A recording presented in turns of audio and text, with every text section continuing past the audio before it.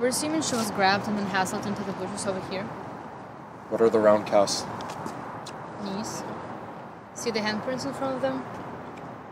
Perp made her crawl? We got no handprints in front of the knees. What do you make of that? She was begging not to be raped or for her life. Both. So the perp picked up a rock. We've got that at the lab with her blood on it. Broke her nose. She was gushing blood. We found it on her clothes on the ground here. Also found a condom wrapper. So she was crawling away with a broken nose, raped, begging for her life. Then the guy shoots her twice? We got spent rounds from a 44. One went into her left eye, lodged into the ground here.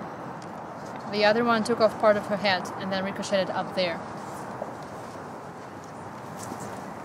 Did you find a book? No, why?